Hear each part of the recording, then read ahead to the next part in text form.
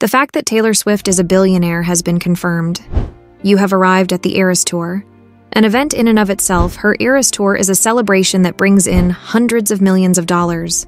An extremely charming chief executive officer leads this international business, which has the most committed customer base in the world.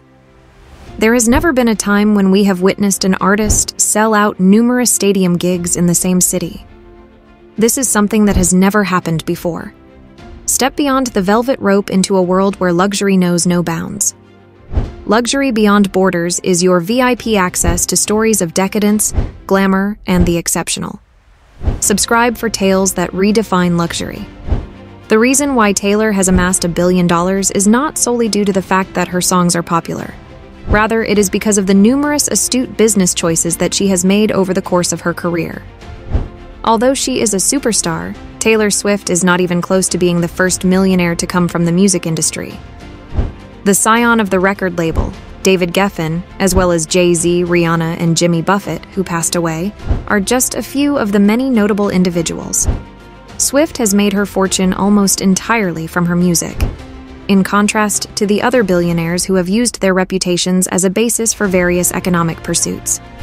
Her statements regarding the significance of exercising control over one's music and taking ownership of one's music as an artist have been quite frank and honest. With that being said, where exactly does her wealth originate? Let's begin with streaming, shall we? Let's discuss her affluence through streaming and Spotify. The recording business has experienced a rebound as a result of the advent of alternative streaming services such as Apple Music and Spotify. The entire amount of money she makes from streaming is estimated to be $175 million. It is obvious that this is not a number to be taken lightly.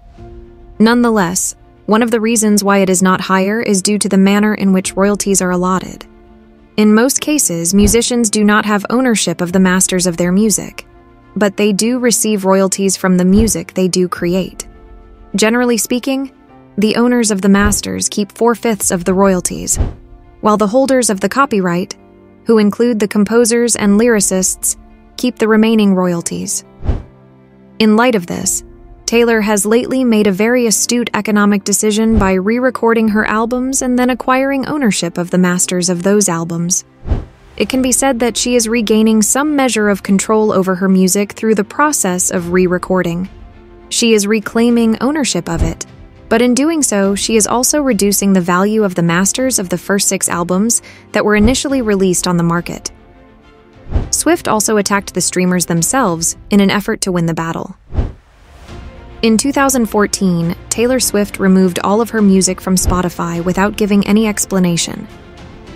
She acted in this manner as a kind of protest against what she considered to be undue pay from the streamer.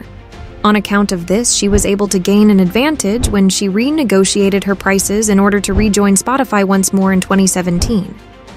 Now, retail sales and advertising records. Additionally, she has done an excellent job of marketing the sale of physical albums online through various social media networks such as Twitter, Instagram, and others. Therefore, there is an incentive for fans to purchase physical recordings.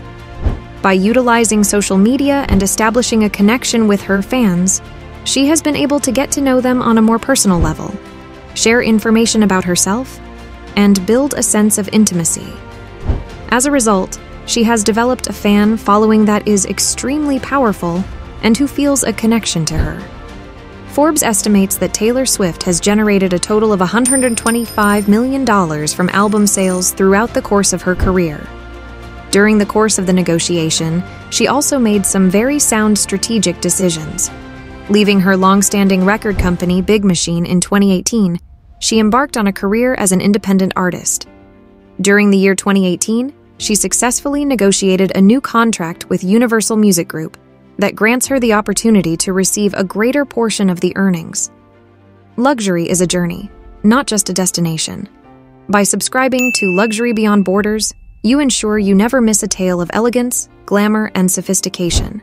Hit subscribe and turn on notifications for globetrotting adventures into unparalleled luxury. Let's get back to the video. Moving forward to purchases of concert tickets. It is without a doubt her concert income that constitutes the largest portion of her earnings.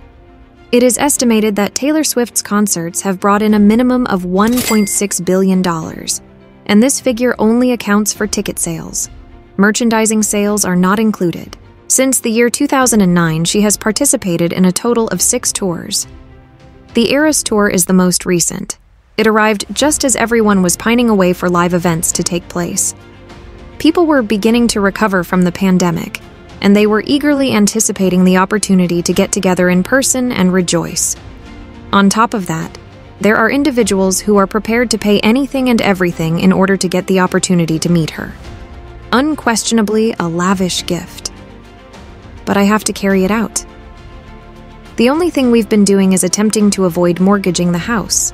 Needless to say, she does not retain all of that money for herself. The amount of money that Taylor has made from touring throughout the years is approximately $500 million, which is approximately 35% of the total ticket sales. Streaming royalties, her tours, and the purchase of her records are all sources of revenue for her. Her recording catalog is one of the assets she possesses, among other things. First, there are the rights of the masters, and then there are the rights of the publishers. The term catalog refers to a compilation of songs that pertain to a single artist. Every time a song from this collection is played, a royalty is generated, and that royalty is then returned to the owner of the song. Swift does not, in fact, possess the first 6 albums that she has released in her discography. At the moment, a fund known as Shamrock Capital is its owner. Due to the fact that she is re-recording those albums, she will receive increased revenue from streaming services as well as a more valuable repertoire. Based on our estimation, the value of her catalog is approximately $400 million. Now let's talk about her estate holdings portfolio. Then, of course, there is the property that she actually owns. The properties in question include a condominium and an estate located in Nashville, an estate located in Los Angeles, a sizable apartment located in the Tribeca neighborhood of New York City, and a summer home located in Rhode Island. The Rhode Island property is intriguing due to the fact that it is not exactly representative of a usual hangout for celebrities or music stars. It's a part of the country that's a little bit of an old world with old money. However, it is somewhat consistent with Taylor Swift's vision of herself as the kind of girl who lives next door and is a little bit of a homebody. In fact, she has also hosted admirers at this location in the past and made them cookies that she had prepared herself at this property. Making large quantities of cookies using chocolate chips and coconut that has been roasted. A total of approximately $110 million is the worth of her properties. After deducting her expenses, taxes, and the charges of her staff, among other things, you arrive at a net worth of $1.1 billion. The year in question was a monumental one for Taylor Swift, one that catapulted her into a higher tier.